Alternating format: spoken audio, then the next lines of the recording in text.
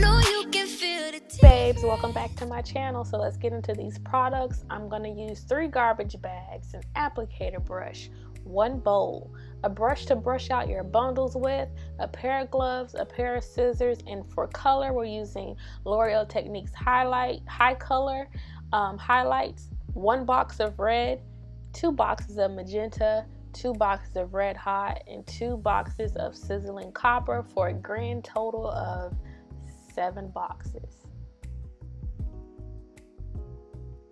And I got this color from Sally's, which was nearby. Well, it wasn't nearby, but I got it from Sally's. I also got this idea from Sophiology. She said that it didn't really work for her, but it definitely worked for my bundles, and I'm not sure if it's because of the red that I added, because she didn't add red to hers, but I definitely added it to mine. And then the 40 volume developer, which got really, really, really hot. Like, I could barely lift my bundles up. They were so hot.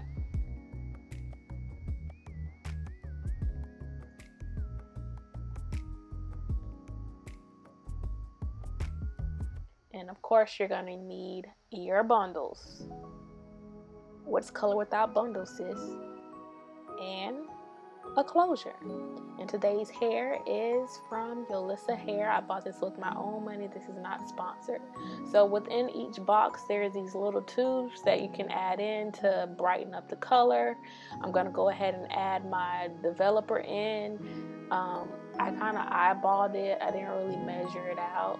I just know that I wanted the mixture to be kind of thin.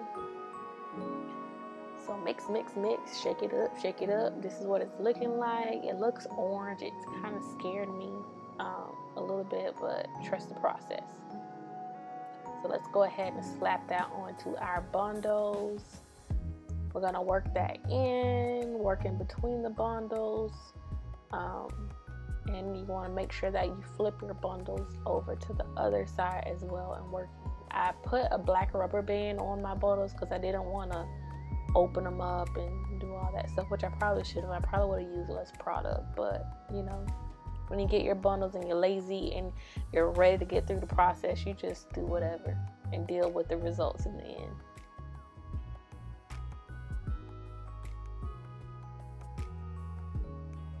But that color is vibrant. I'm not sure if it's the red or if it's the tubes of the little baby tubes that comes into the boxes. I'm not sure what it was, but it kind of scared me.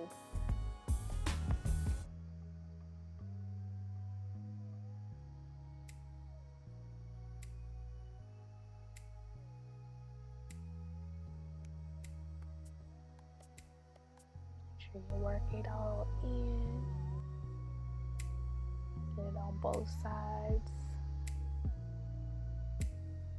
So now I'm just going to speed this thing on up. You should have the gist of it. I'm only going to show you guys 1 bundle because if you've seen one, you've seen it all. And there's no technique as to putting hair color on. Just make sure that you work it throughout your whole bundle. So this is me. That bundle is done. You see me kind of working that color in. You want to do the same. Hit any spots that you've missed. And now we're going to move on to our 13x6 frontal. So I spray Gots to Be. I don't know why, because it hasn't worked for me before. Usually I take and slap hair grease on it as a protector, and it usually works for me as to not dyeing my closure. And I didn't do it this time. Like I said, I was being lazy and I was excited to get this process done. So in order to dye your bundle, not your bundle, but your frontal, I take and I part it, and I take my time with it. As you can see, I'm not really getting any color on the lace, but when this stuff heats up, it thins out and it turns like really liquidy, so it runs, and that's what got me. So I'm zooming in, taking my time, parting each section, and working that color all the way down to the roots.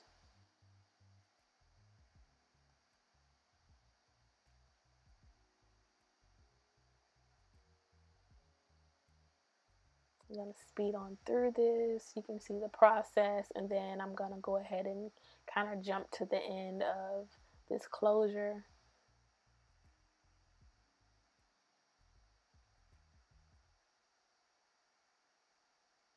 So what I did was I let that sit while I washed out my bundles, and this is the end result. So these are my bundles. They're nice and pretty and burgundy.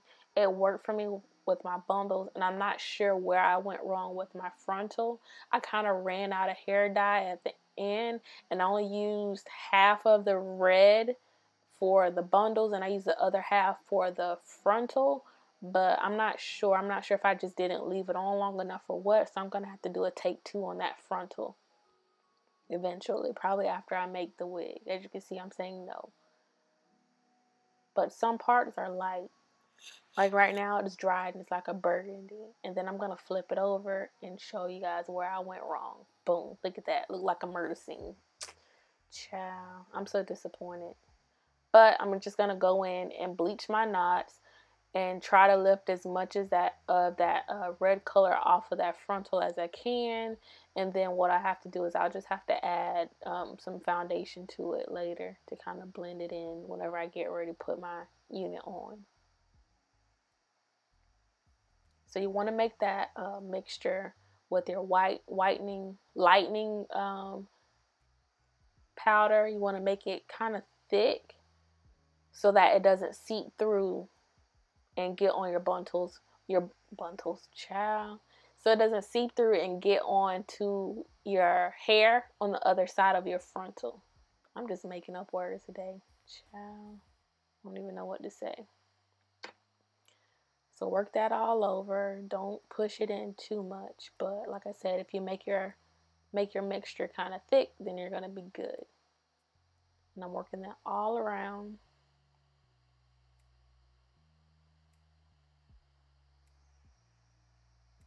And then once I get to the end, I'm going to take and put some aluminum foil on the top of that and let that sit for about 20 minutes. I think I let it sit for long because it took a while for my knots to process. And then you have to stay tuned until the next video so that you can see what is that it looks like. I'm going to have a plucking video of how I pluck this frontal. Bye guys. Touch me, I'll shoot. Bow, shake a little ass.